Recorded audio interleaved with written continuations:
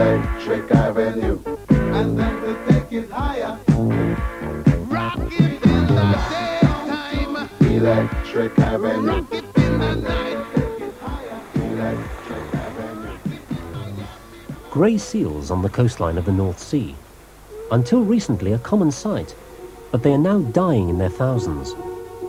To help combat the virus responsible, we still need to find out more about the lifestyle of the seals and their feeding habits. These scientists are here to do just that.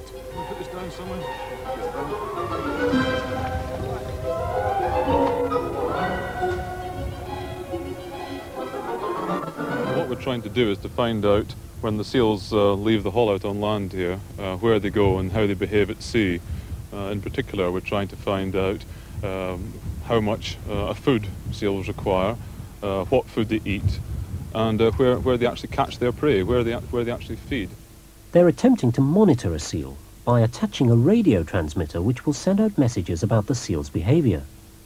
The receiver must be placed high enough to keep track over the whole North Sea area. It will be on a satellite.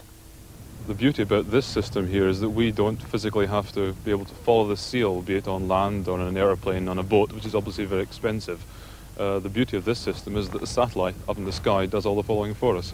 Now, at the moment, we're here, the seals are some way away. What are we waiting for? Well, first of all, as Mrs. Beaton would say, you've first got to catch your seal. What we actually have to do is get between the seals, which are hauled out on land, physically get between them and the sea, and then we will choose a seal and try to catch it in a net, and then we will apply the transmitter. Is that difficult?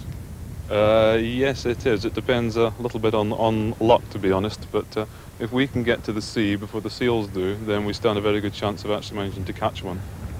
Well, as you say, first catch your seal. Good luck.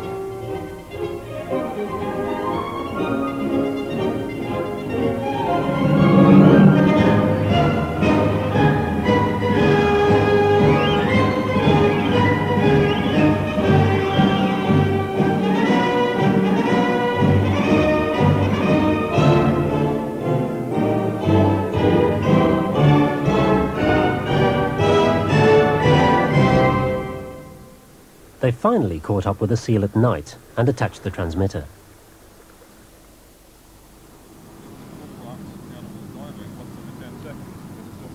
Back at Cambridge, where the Sea Mammal Research Unit is based, Bernie explained some of the problems of the technology and the equipment itself. The transmitter has got to be housed in such a way that it withstands enormous pressures when the seal dives deep. Also, the aerial has to be such that when the seal rolls over on top of it, it doesn't break off or stay folded over. How do you stick something like that onto a seal? Well, it's quite simple, really, although it wasn't simple at the time. We use araldite, a simple two-part araldite, and what we do is we mix up the araldite into the base here, which is keyed, and onto the fur of the seal, and then put the two together, wait 5 minutes, and it's stuck there. And I can't believe the seals like that. They don't appear to mind at all, and it's important to emphasise that if this interfered with the behaviour of the seal, then there'd be no point in us doing it at all. The transmitter will come away from the seal when it molts in February or March. But then you lose the transmitter. Then we lose the transmitter. However, this actually happens to be a transmitter which was put on a seal, which it was then molted off near the house South Humberside, and was actually found by a beachcomber, so we got it back, and we didn't expect to get it back, and we've learned a lot from it on how the various components of the housing stand up to being on a seal.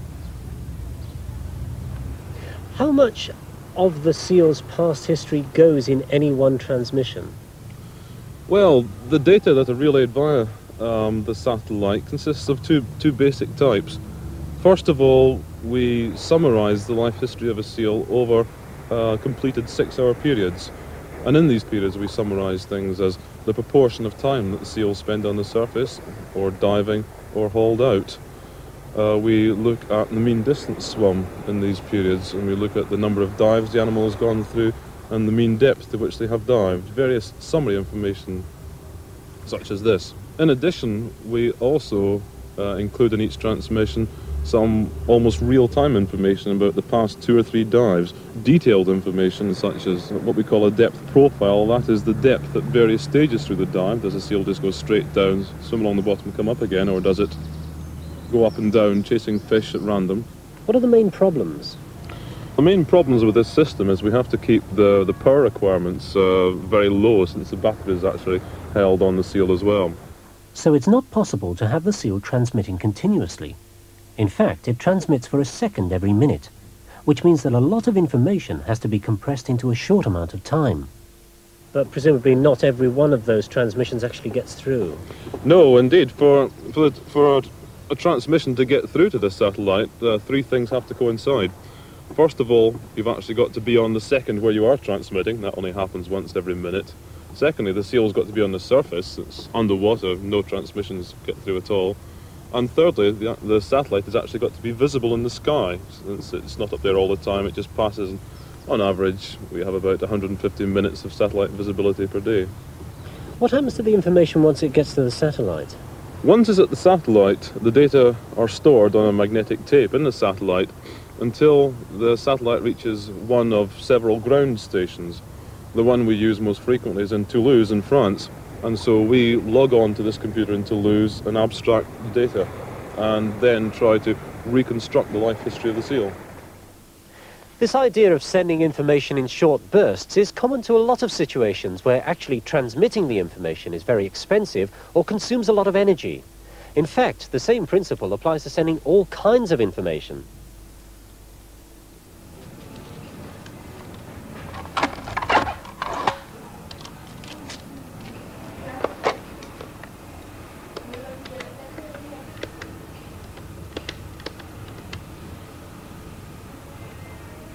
Merchant number 4905055, card number 4929801932, the amount £12.99. Before you can buy anything using a card like this, a shop will normally check up on your credit limit, and that can take a bit of time. Usually the assistant goes to the phone, dials up Barclaycard, waits for a reply, then reads out all the details, your number, your name, the expiry date of the card, the value of the transaction. Then he waits for a confirmation from Barclaycard. The whole process could take 3 or 4 minutes, and that's time that could have been spent selling. But you can gather up all the information on this card and put it into the phone at one go before you make the call. You see, this magnetic stripe carries all my details. So this unit will now totally automatically phone up Barclaycard, send them my details and ask for a credit limit. It saves time here in the shop and on the phone lines.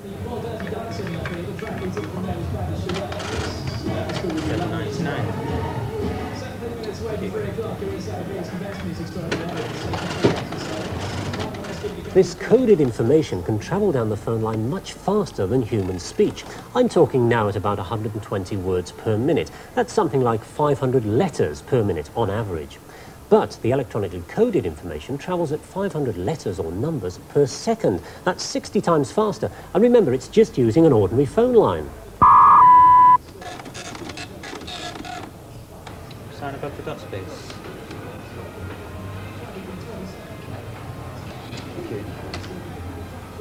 Of course, the codes that are used need to be standardized. The computer in here and the one at Barclaycard need to agree on a whole host of variables. For example, what's the code that says a message is about to start? How fast is the message going to come down the line? And what's the code for bad line, start again? Every computer, every phone dialing into Barclaycard from all around the world needs to know those codes and those rules. Otherwise, there'll be no communication.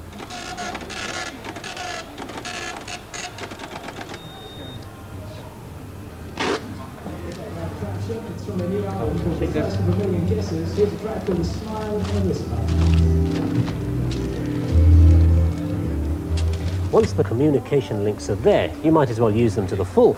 So there's no need to send parcels of this paperwork to Barclaycard at the end of the day. You can deal with their headquarters direct. It's a totally paperless transaction.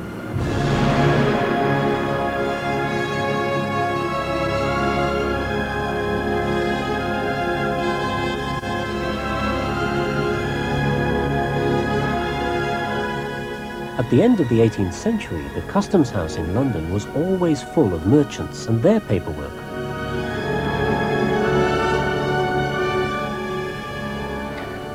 Now the ships have moved away downriver, and the shipping paperwork, which used to fill this room, is being replaced by electronic messages.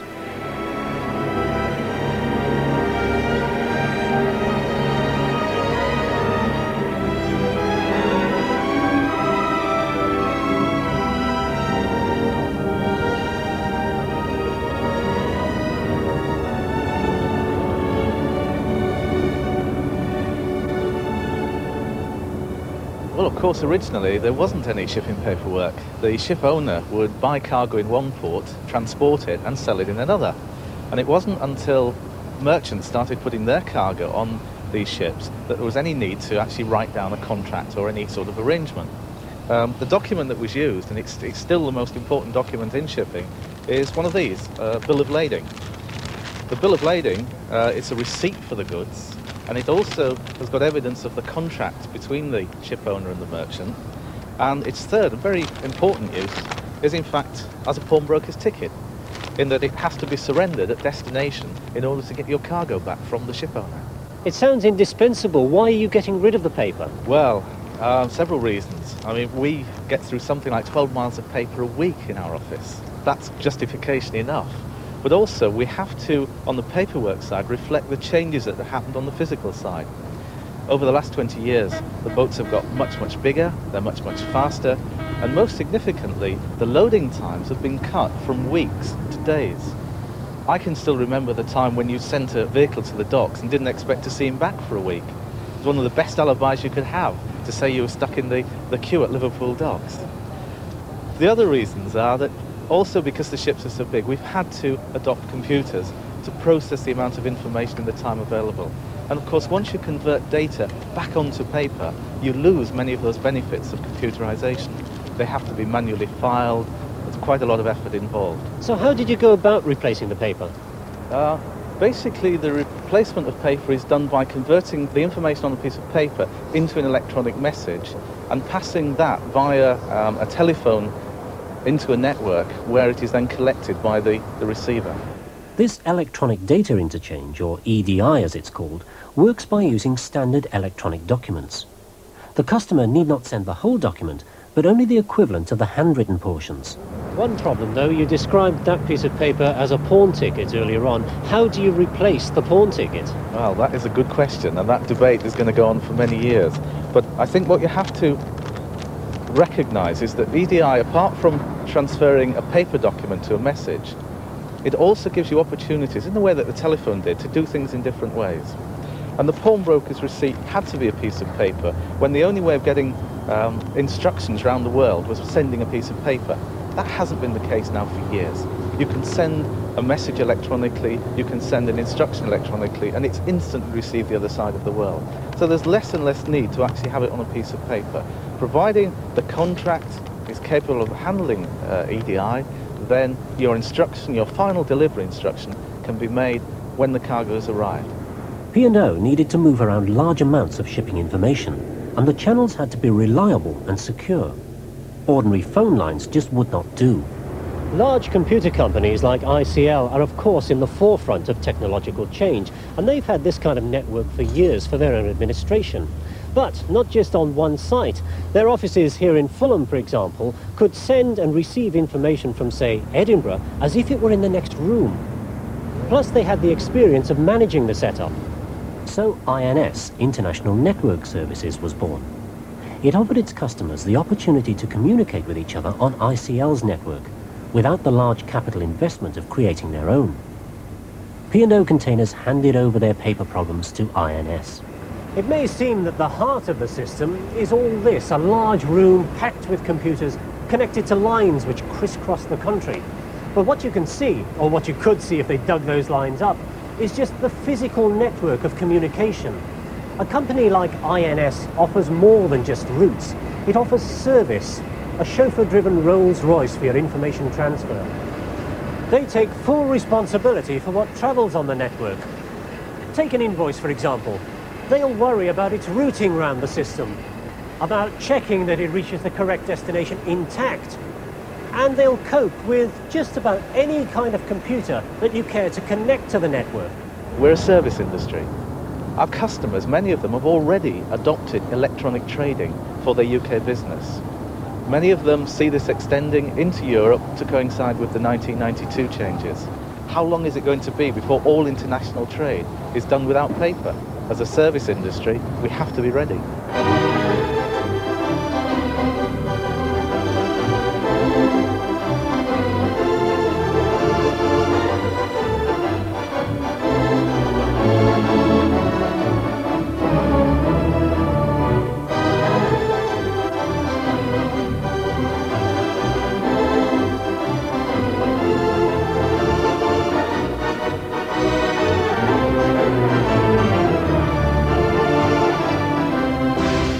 This theatre dates back to the 1930s, and over the years it's been pretty well connected. It's played host to such stars as Danny Kaye and the first of the rock and roll giants, Bill Haley. But of course, times change, and so too does taste in entertainment. These days, the State Theatre Kilburn has been forced to make its connections elsewhere.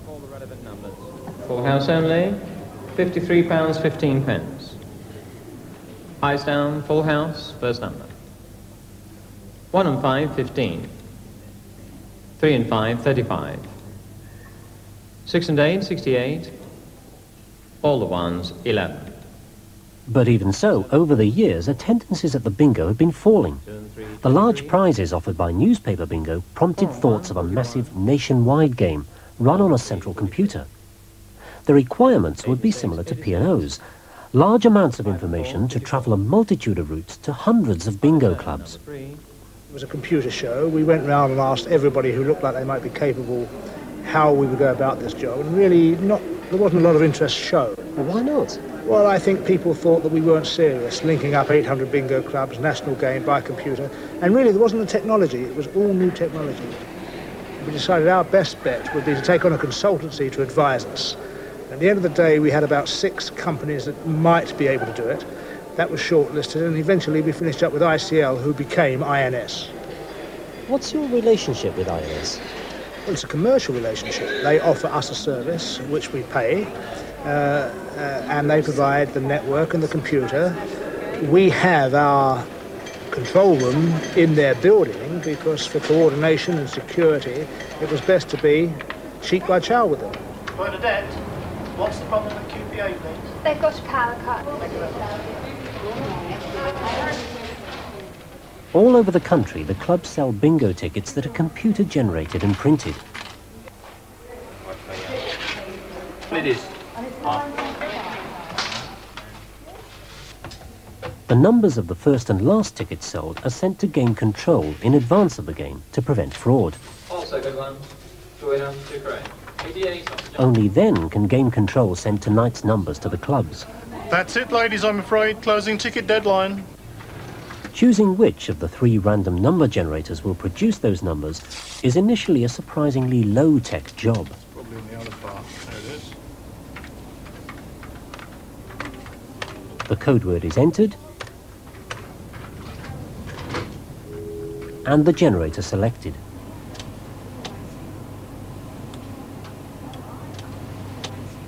The numbers are now sent from game control via the network to Kilburn, and simultaneously to the 710 other clubs that are playing tonight.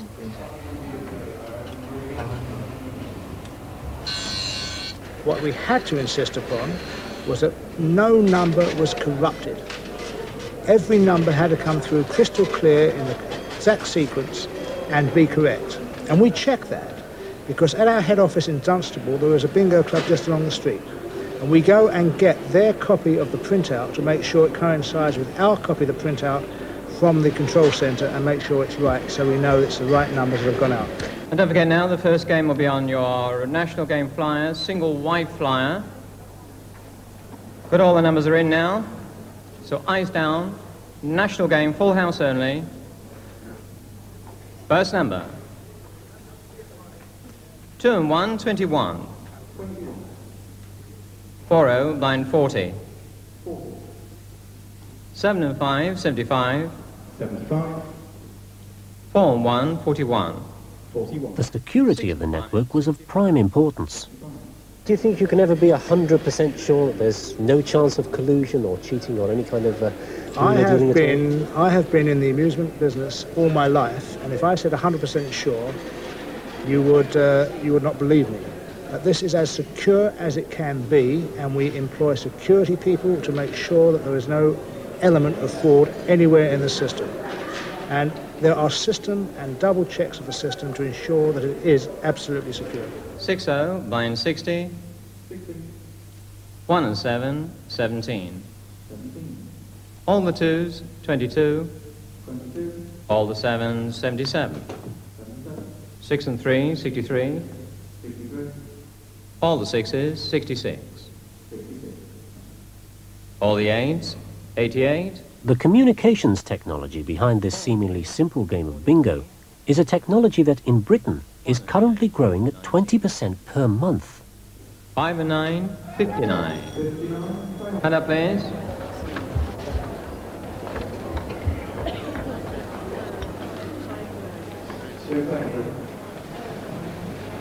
Security numbers 0080 3495. That's a good one. Details of the local winners are sent back through the network to game control. Now waiting for the mainframe to prompt me. It has in fact already allocated the prizes and is asking me to check the credentials of the national winner and release the prizes to the clubs. You know, if you think about it, there's an irony to playing bingo that way. The computer here has a list, a record of all the tickets sold tonight. It knows their serial numbers and it knows the game's numbers. Now, we've been sent a list of all the numbers to be called tonight. So in theory, the computer here could play the whole game internally without the need for all that fuss. Then it would just print out the number of the winning ticket. You, the punter, could just check that against your serial number. If it matches, well, bingo, it couldn't be simpler. Of course, you don't even need to go to the expense of printing out tickets. All you really need to do is sell serial numbers. Yes, but that would be taking the technology just a bit too far. 7-0, line 70. There are other companies offering these value-added network or VAN services as they're known. IBM, of course, the Midland Bank network, and the old British Leyland system are used by services as differing as dentists and travel agencies for their electronic data interchange. Once you have an industry using EDI, anybody else who wants to trade with that industry also has to adopt EDI, and therefore you've got a domino effect. And I think it's this domino effect that we're actually going to see over the next 3 or 4 years extend the use of EDI into almost every trading area that there is.